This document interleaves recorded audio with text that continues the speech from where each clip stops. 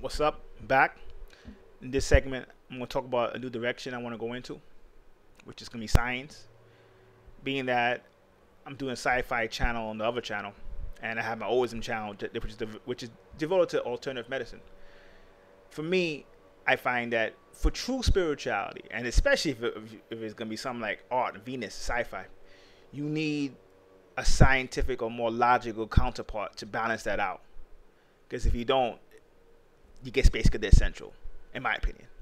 And I think in the spiritual community, we kind of look down on science.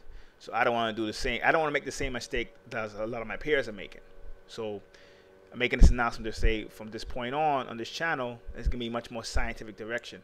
I'm going to still keep my occult videos up because to me, they're both the same, just two sides of the same coin.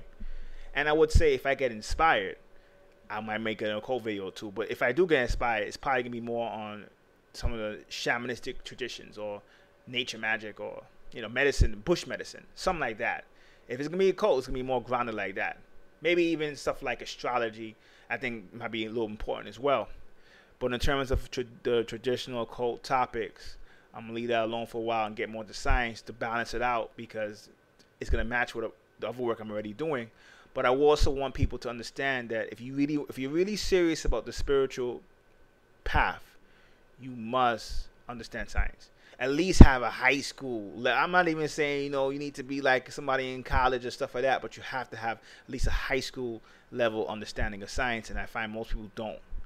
So I don't want to make the same mistakes many of my peers are making. So for me, I think that scientific direction will probably help all those who come to my channel for knowledge. So if you see a change in direction, that's the reason why. If I get inspired, particularly if it's like shamanism and bush medicine, I'll do that video.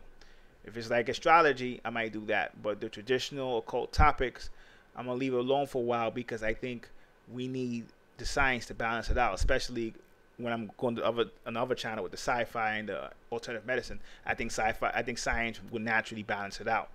So from this point on, you're going to see a lot more scientific videos on the channel. So till next time, peace.